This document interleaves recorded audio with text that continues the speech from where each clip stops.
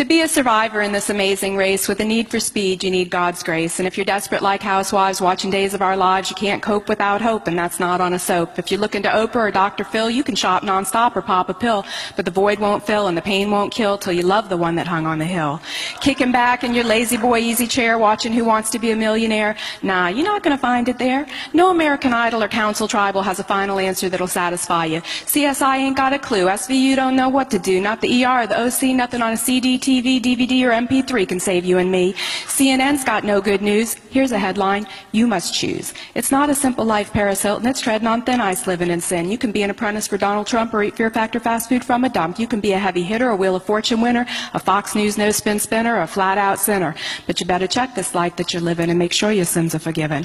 I bet you 50 Cent, Elvis done came and went, and eventually every black-eyed P, Gwen Stefani, P. Diddy, and Britney, every wannabe on MTV with the icy bling, every Dixie chick that sings, they all gonna see the King of Kings.